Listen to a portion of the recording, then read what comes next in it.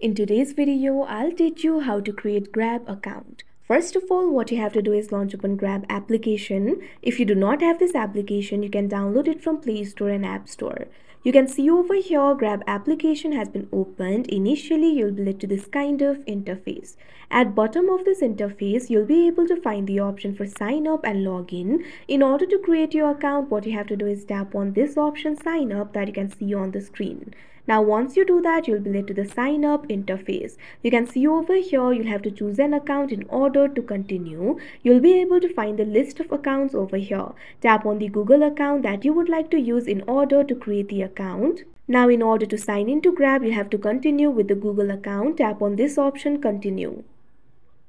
Now wait for a while. Now you can see over here, you'll have to provide the phone number. First of all, what you have to do is select the country code. Tap on the field of country code. Now after doing that, tap on the country code of your choice. Now after you do that, simply enter the phone number. After you enter the phone number, tap on the next option that you can see on the screen. Now you can see over here a code will be sent to your phone number. What you have to do is simply enter that 6-digit code over here. Check your WhatsApp and enter the code over here.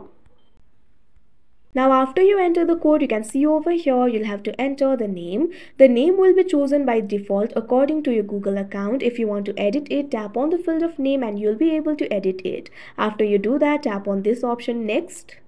Now you can see over here, your account will easily be created. So that is how you create Grab account. I hope you found this video helpful. Thank you for watching.